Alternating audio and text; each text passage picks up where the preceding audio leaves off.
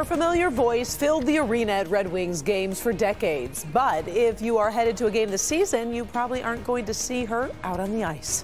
Red Wings public address announcers introduced her as the Red Wings' own Karen Newman before she'd sing the national anthem. Yeah, but this year fans have been wondering, where is she? Our Kim DiGiulio caught up with her to find out.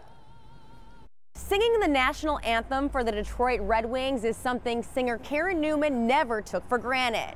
And while over the last couple of years she performed a lot less than she did in the past, she says that it appears that this year she won't be performing for the team at all.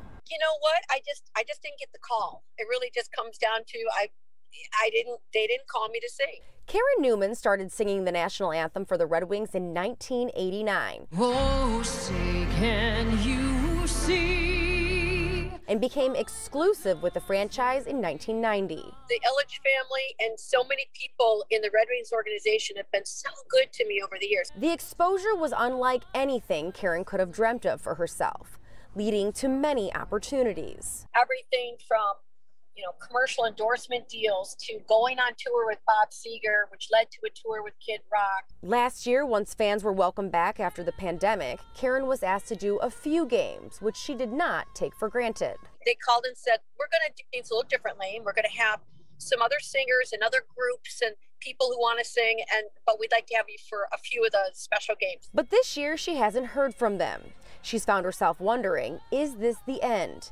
A decision she would fully respect if that is the organization's choice. My feeling was, dang, I really love this. I love doing this. As long as they call me, I'm going to be down there. And when they don't call me, then it's done. Nobody promised that I got to do this forever. Maybe they just need to make some major changes to what they do pre-game. But if they decided that they wanted to invite me back for a game or two, of course I'd go. Are you kidding? I'd go in a heartbeat, you know? Now, I have reached out to the Detroit Red Wings public relations team to comment on this matter. However, I have not heard back from them. Reporting in Detroit, I'm Kim DiGiulio, Local 4. Newman, who's also released multiple solo albums, says she has no intention of slowing down.